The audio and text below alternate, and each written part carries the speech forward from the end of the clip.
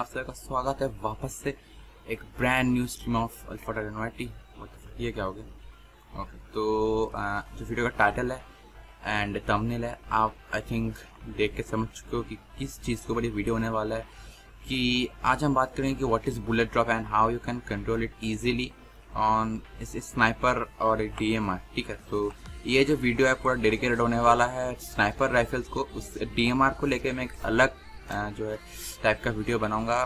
तो as you know कि मैंने एक नया सीरीज स्टार्ट किया है बिकम ए प्रो, तो उसका एक पार्ट ये होने वाला है कि बुलेट ड्रॉप कैसे कंट्रोल कर सकते हैं। जिनको नहीं पता कि बुलेट ड्रॉप क्या होता है उनको मैं एक आइडिया दे देता हूँ। जब आप कार 98 या M24 चलाते हो, मैं ओम की बात नहीं करूँगा, ओम में बुलेट ड्रॉप नहीं होता है।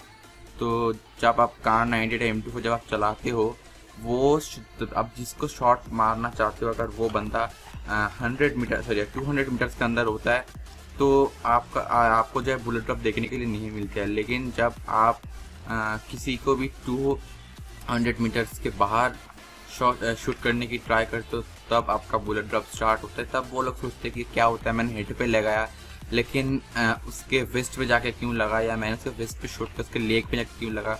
ऐसे बहुत सारी चीज़ें होते रहती हैं, तो इसको बोलते हैं बुलेट ड्रॉप। तो इस वीडियो में टीचर आप कैसे ईजिली, बहुत ही ईजिली एक ट्रिक होता है, तो सिर्फ एक ही ट्रिक होता है, तो उसको अगर आपने ठीक ठाक प्रैक्टिस कर लिया तो ईजिली आप बुलेट ड्रॉप जो कंट्रोल कर पाओगे। एज यू नो कि जो ट्रेनिंग मोड है यहाँ पे दिखाना थोड़ा पॉसिबल है, लेकिन इसका जो नेचर है ये बुलेट ड्रॉप दिखाने लायक है नहीं। तो यहाँ पे जो है आपको जो M24 या कार 98 है उसका या बुलेट ड्रॉप देखने के लिए नहीं मिलेगा। लेकिन मैं यहाँ पे यूज़ करने वाला हूँ SKS एंड आपका हमारा VSS। तो क्योंकि इनमें बुलेट ड्रॉप्स आप देख पाओ, क्योंकि यू नो कि स्नाइपर शॉट मारने के बाद जो है स्कोप ऑफ हो जाता है फिर ऑन होता है, तो आप जो बुलेट ड्रॉप है वो देख नहीं पाते हो। लेकिन इस सब DMR है तो आप यहाँ पे देख सकते हो। तो मेन ट्रिक क्या है, अभी ये फॉर श्योर कि मैं अभी जहाँ पे ये टारगेट जहाँ मैं स्कोप कर रहा हूँ, ये मेरे 200 मीटर के बाहर ही है, 200 मीटर के बाहर होना चाहिए। ठीक है, तो सोचो लग एक बंदा खड़ा हुआ है या लेटा हुआ है, कुछ भी हुआ है, आप उसके हेड में, मैं खड़ा की बात करूँ, खड़ा हुआ है, आप इसके हेड में एम कर रहे हो। ठीक है, आप अगर हेड पे एम करते हो तो ये उसका हेड है। ठीक है, ये उसका हेड है, मैंने यहाँ पे एम किया, ये डायरेक्ट उसके हेड में जाके लगा। ठीक है, अभी हम इसको 8x से स्विच करते हैं एंड और भी क्लोज हो गया तो अब हम इसको यहाँ स्विच करते हैं। ठीक है, तो ज़रा हेड पे जाके लगा। लेकिन अगर हम यहाँ पे, मेरे पास लोअर स्कोप है नहीं, मुझे लाना चाहिए था। अभी मैं थोड़ा सा भी दूर नहीं, यहाँ से अगर मैं और एक बार शूट करने की ट्राई करूँ, अगर मैं यहाँ पे लगाऊँ डायरेक्ट थोड़ा सा ऊपर, तो उसका पूरा हेड में जाकर लग रहा है, जो कि 8x पे नहीं हो रहा था। ओके, आप पहले देख सकते हो कि ये पूरा जूम है।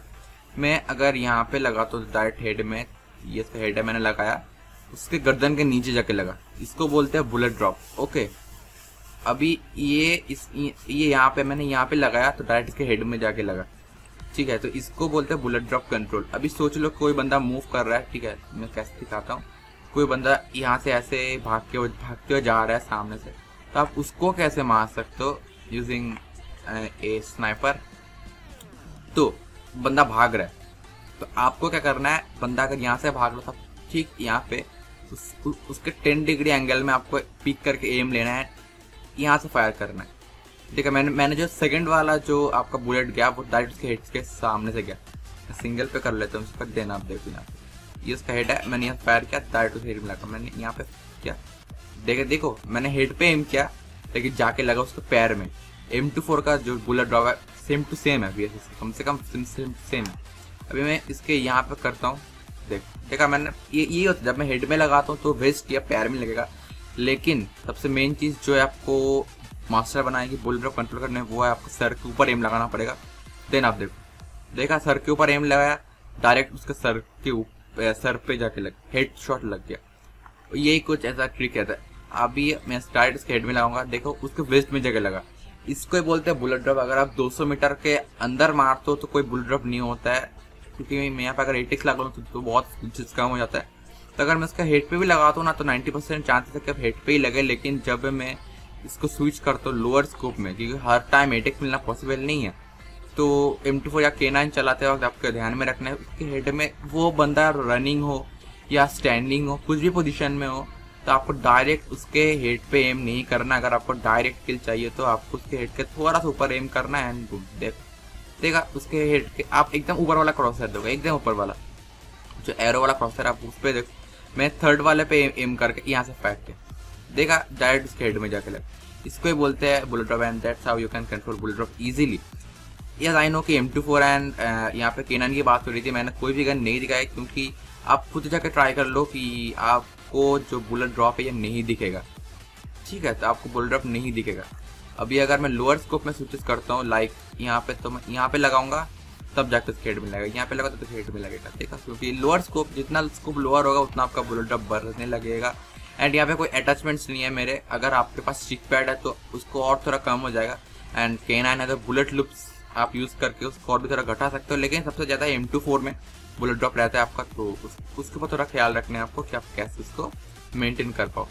तो ये एक टिप या ट्रिक आप कुछ भी कहो, ये था ताकि आपको हेड के ऊपर एम लगाना है अगर आपको डायरेक्ट की हेडशॉट चाहिए तो। Okay, so that is for in this video.